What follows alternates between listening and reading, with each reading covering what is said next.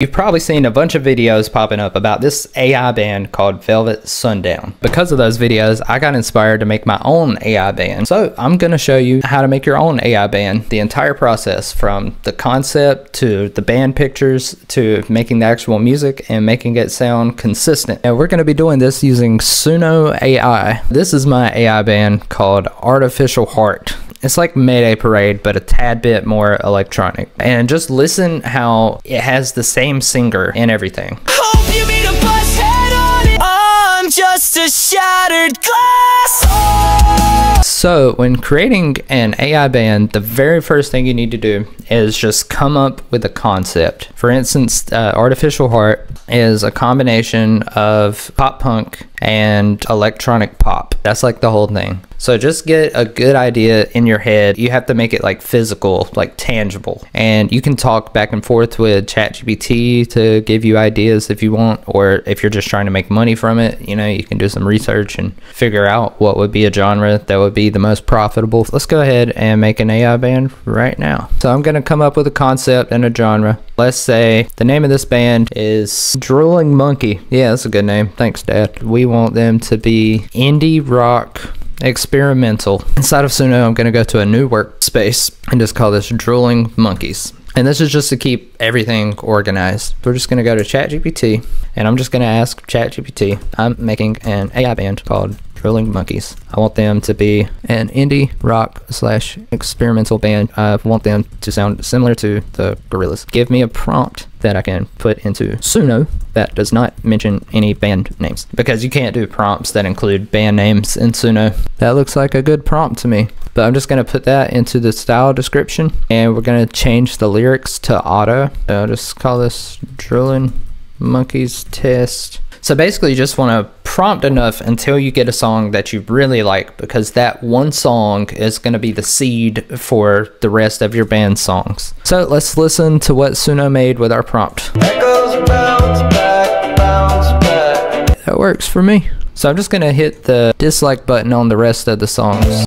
That way it just keeps the project nice and organized, because once you start generating a lot of stuff, it can get confusing really quick. Now that you have your band, save this prompt somewhere. You can save it with Suno, save it in your notepad, save it somewhere, because this is now your band. This is your band's sound. Now to get it to be consistent across different songs, you click Persona and then do Create New Persona. Persona is basically just going to tell Suno to take the information from a song you choose and use that information to guide the style for the rest of the songs. So that way it's like a consistent band sound. So we're going to use this one. You can create a name. For some reason, it usually doesn't let me create a name until after I've already made it, and then I can go back and edit it. So we'll just save that. And you can choose whether or not to have it public. I like to have mine private. I don't want people stealing the music that I stole with Suno. So then you just select this persona. Okay, so now we've got our Drooling Monkeys persona. Now you can just tell it to write about different things. A song about finding a black hole in your shoes. Basically, for my album that has 13 songs on it, I created 107 songs to get that 13. Because one thing you learn when making human music is that you have to write a lot of shit to get the good shit. If you care about the quality and the taste of it, it's really good just to make a bunch of stuff. You'll have a lot to choose from and you can delete everything except the ones you like. It's like Suno is creating the actual music for you, but whenever you're making this band, what's going to make it what it is your input, like your taste and what you like. Suno's making it, but you're deciding what makes it onto the label. So now we have a consistent sound. Tug on my soul, pulling my...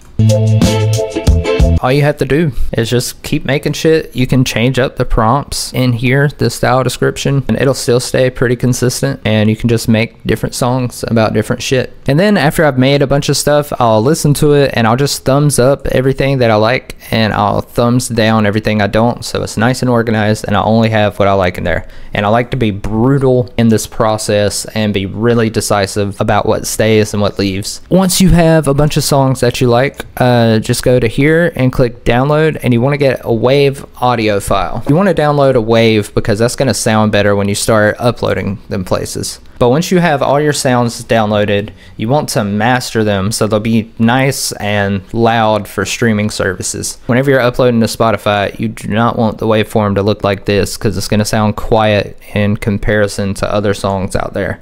So you really want to make sure that it's like at least somewhat competitively loud. If you don't have FL Studio or Ozone, you can use things like Mixia from DistroKid. SoundCloud has a AI mastering thing. You can use Lander. So there's a bunch of options, but the point is just to master it. The very last thing you need to do is just create a band logo and create some band pics. For my band Artificial Heart, these are their band pictures. ChatGPT isn't the best at image generation, but it's pretty good. There's the logo. But yeah, you can prompt it anything. Just be like, this is the style of the band. Generate me a logo. Drilling Monkeys. They are an experimental indie rock band with a sound close to 21 Pilots and the Gorillaz. I'll tell ChatGPT to give me ideas for prompts that I can give it to make the picture, because it just always seems to do better when I tell it my idea for the image, then I tell it to give me a prompt for it, and it'll usually generate better images. Jesus loves you, bro. Thanks, Aiden. He loves you too. I'm just kidding. He talked to me yesterday. He said he doesn't love you. He only loves me. So then it gives me a bunch of different prompts. Let's just go with the gorilla style. Make this image.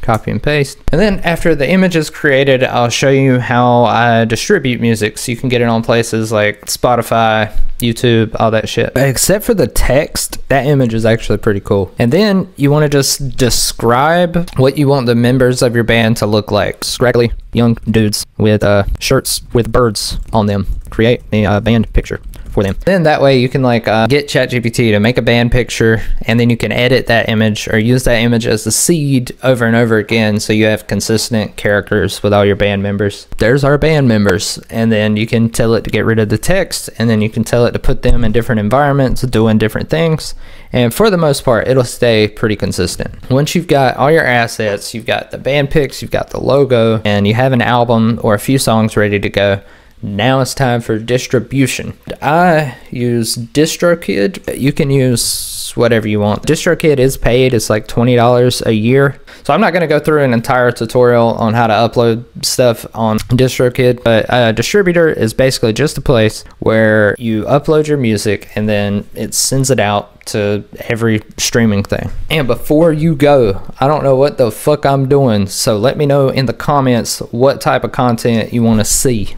and I might make it. Who knows?